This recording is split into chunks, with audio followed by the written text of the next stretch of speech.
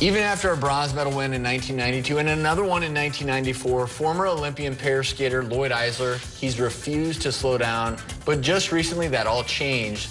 Let's see why.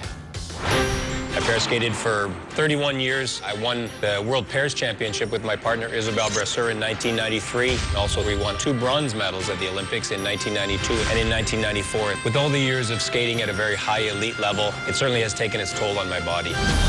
I've had 3 knee operations, 3 shoulder operations, broken my ankle, broken my wrist, broke my nose 4 times, and had over 400 stitches. Lifting my partner over my head 20 to 30 times every day, 365 days a year. Thus, my shoulders have taken a beating. January 21st, I was playing hockey. I got pushed into the wall, put on my right arm to impact, and it popped.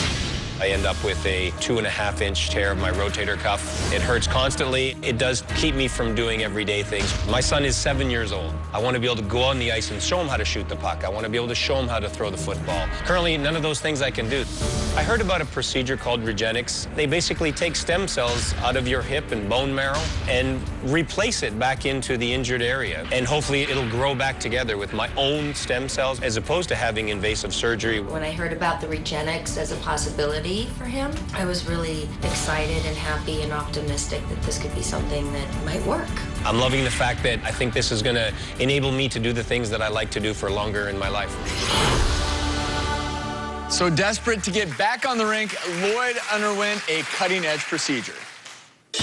Well, today we're dealing with a rotator cuff injury. We look at his MRI. The tendon is supposed to continue on and attach all the way to the bone right here. Unfortunately, he has torn that, and it is retracted all the way back here.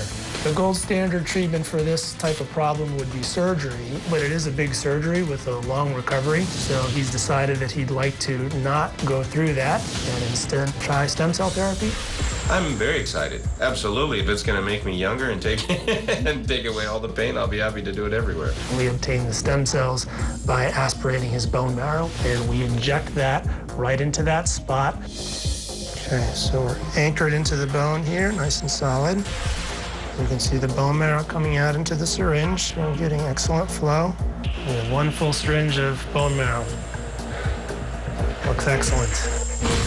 Okay, so right there where the arrow is, you can see the kind of the stub, the end of the tendon. And then we need to kind of fill in this whole gap. So out of the blood that we took from him, we created some PRP, which is what we see right here. This is platelet-rich plasma. Okay, now we're going to inject the PRP. You'll see the fluid going in.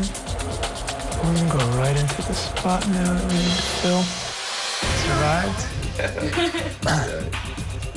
So now I sit like this for a few weeks. Right, you did great. Yeah, so we got a lot of stem cells, and we put it where we wanted to put it, and now he's in the brace, and it's going to hopefully heal up nice. And Lloyd joins us today, along with the man who pioneered the procedure, Dr. Christopher Centeno. Welcome to you both. Obviously, you developed this over years and years of perfecting something that most people don't do, but absolutely debilitating. How long ago did you have the procedure? In February. I heard it January 21st, so I had the procedure in February, mid-February. How's it going? It's going great. I mean, I'm at the beginning stages of recovery, but I feel really great. That's awesome. 6 surgeries later, all the different things that you've been through. Yeah. I can understand why you would want to try something so innovative as this Regenexx. Yeah, no, it's awesome. Dr. Centeno, come over here on the medical wall, because I want you to walk us through what you do with this procedure and also what happens with the rotator cuff in so many people. Sure. The rotator cuff is a collection of strong muscles that helps you to lift your shoulder, but also stabilizes the shoulder. Many people get tears as they get older. Those tears can obviously cause pain and loss of function. As you get older as well, you don't have as many stem cells available to repair that tear, so it's less likely that it's going to repair on its own. Surgery is one option, but it's a pretty big deal. You've got to go in and sew up the tears. And this procedure can actually place stem cells under ultrasound guidance into the tear to try to get that tear to heal. And I was going to say, Lloyd, did you pose for that picture there? Yeah, that's okay. I love the cartoon. So, Dr. Centeno, really what we're talking about here is trying to do something that's minimally invasive, allow the body to heal itself? Exactly. Just trying to replenish the local stem cell supply, make it like it was when you were younger, so this thing will heal.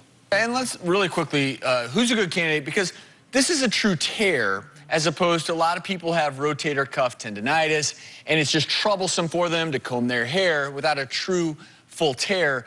Is this something that can help all classes of rotator cuff injuries? If it's a big tear with a lot of retraction, this is probably not going to do it. Okay. If it's a tear with some retraction, that responds well. If it's just a tear through and through, but there's no pullback of the tendon, that responds well. But if it's a massive tear, probably not going to do it. And are most insurances covering Regenexx, or is this... Still too new for that, but I'm sure that's coming down the pike at some point.